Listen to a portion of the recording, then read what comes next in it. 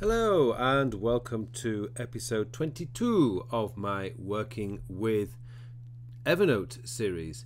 In this episode I want to show you an application that is actually owned by Evernote, and because of what I was saying about annotating a PDF in Evernote in a previous episode, there is another way that you can write in Evernote, and that application is called Penultimate.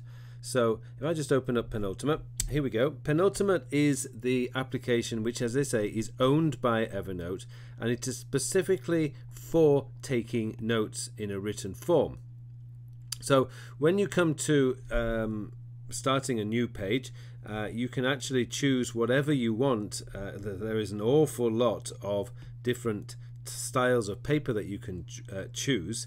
In this case I'm going to use graph paper, and along the top you get various options here, and I don't want to do a full review of Penultimate because that's not the purpose of this exercise. I just want to show you an alternative way of getting written notes on a tablet directly into Evernote. Now when you download Penultimate, which is a free application by the way, what you do is you can log in with your Evernote account.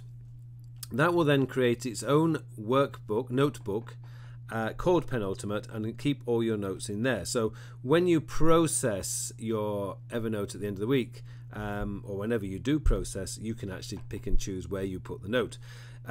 Like with most things, you can choose the size of your stylus. You've got a highlighter, the color that you want to use for your highlighter, and you've got various other, the eraser tool and the cut tool. So I've chosen this nice green color for writing, and as you can see, when you write on the in Penultimate, it's actually a much smoother experience than what you had in the Evernote application itself. And I actually quite like writing in this. It's a nice way of writing, and I can highlight that, and again the pencil uses the full thickness of the highlighter tool, and I can create all sorts of like little notes. These can be added later, and I'm writing these twice, and be added later. And you know, there's all sorts of like little things that you can do in here. So I can add paper. I can just, the only thing you can't do as far as I can tell is like add, I can't add images or anything. But for pure writing experience, particularly in Evernote, then this is a way that you can actually use. So keep in mind, this is actually owned by Evernote. I did check before I did this video to see when it was last updated, and Evernote updated this in June of this year. So it looks like Evernote are continuing developing this application. It's not one of those apps that may suddenly have the plug pulled on it. And I say, for students who are keeping notes during lectures, this is a very good way of doing it, particularly as it will automatically upload to your Evernote account.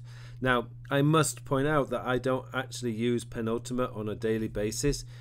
Most of my notes, actually, for example, I actually use Notability, only because I find Notability syncs on its own, and it's a dedicated app. I can create the PDF file for my classes. I can then drag and drop it into my Notability on my Mac, and then it synchronizes using iCloud to my iPad.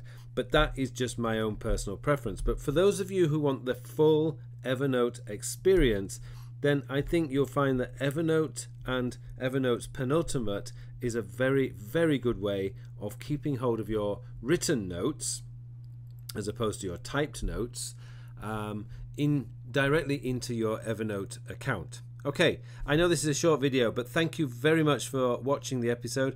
If you have any other experiences with Penultimate, or you'd like me to cover another application that links directly with Evernote, please leave a comment in the comment section below, and I'll be more than happy to cover that for you. So just once again, this application is called Penultimate.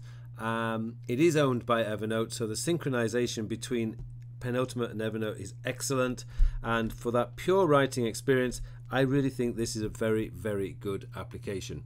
So thank you very much for watching. Have a wonderful week, and I'll see you in the next episode.